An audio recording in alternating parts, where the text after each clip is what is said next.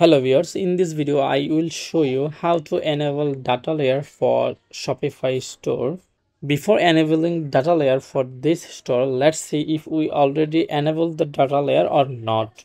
Okay, to check this we have to go to the preview of our GTM web container. So this is my GTM web container, and if I click the preview button here,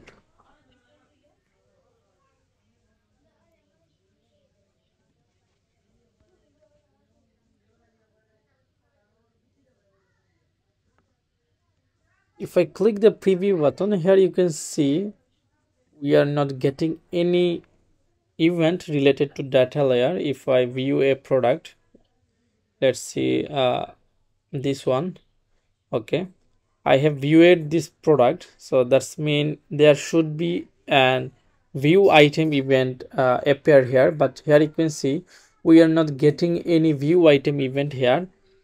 Even if I click add to cart button, here you can see no data layer event post here.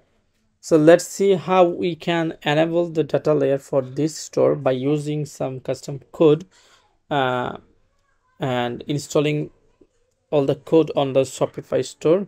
Let's see how we can implement this. Okay, to do this we have to copy the checkout page code. Like here you can see I have added this one here.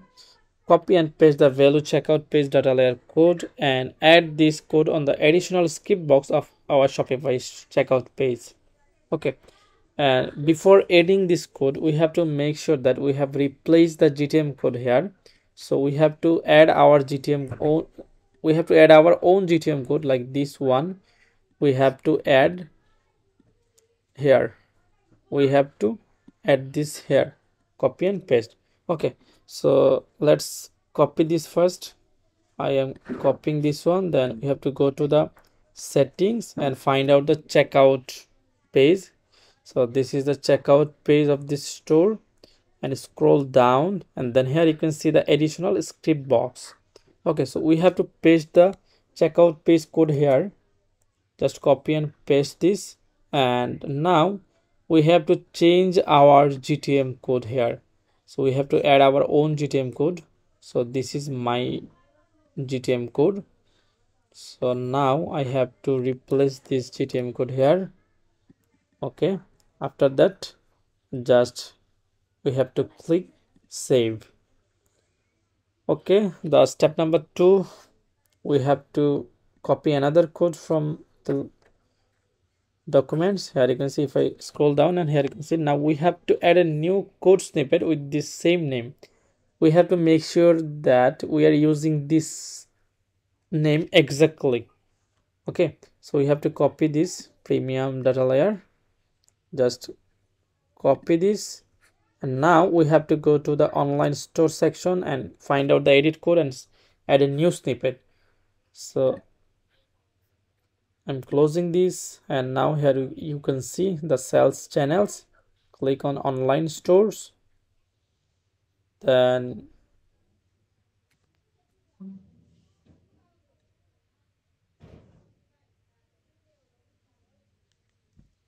now we have to click 3 dot and again click edit code,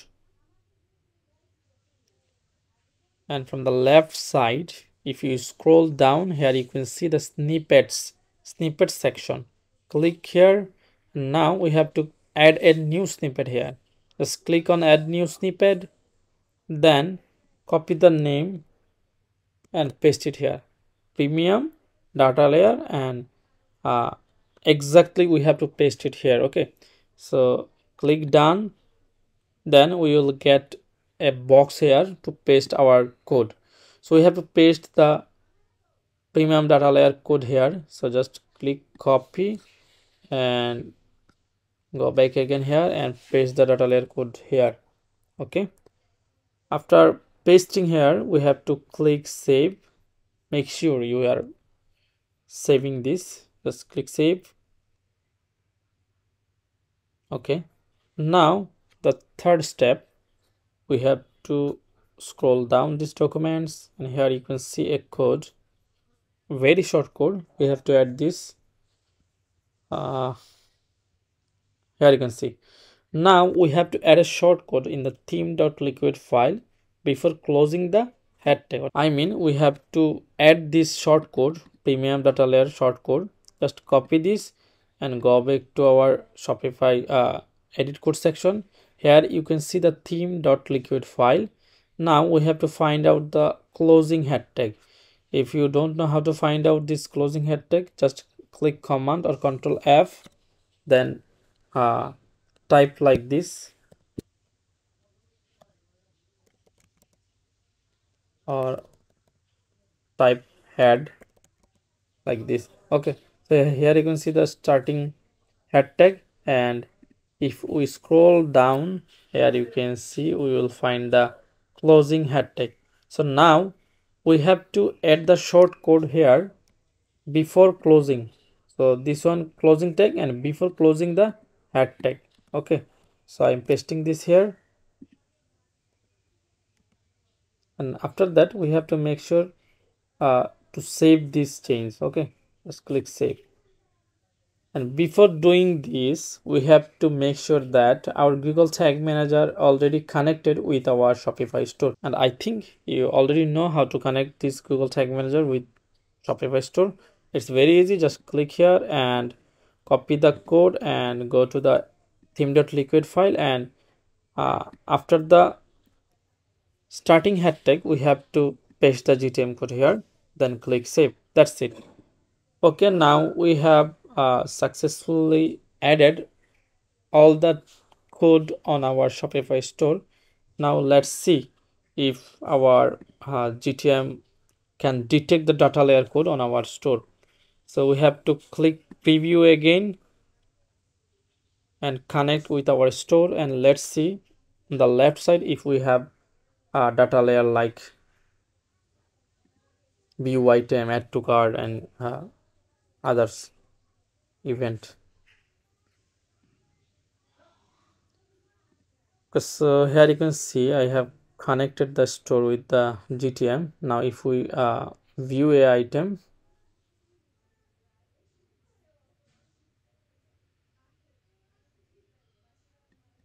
so here you can see a view item data layer event pushed here. So that's mean we have successfully enabled the data layer for this store. And here you can see the structure of this data layer, very clean, very clean data layer structure for this store, and it's following the GA4 schema properly. So now let's see if we got add to cart or others event here. Okay, so let's click add to cart button. Now we should get another event here, add to cart. Like here you can see add to cart event fired. And also if we click checkout, we will get another option, begin checkout. And this is very premium things for Shopify, because Shopify doesn't allow to track checkout page without the Shopify Plus subscription. But if you use this code, this data layer code, we can track begin checkout as well without Shopify Plus subscription.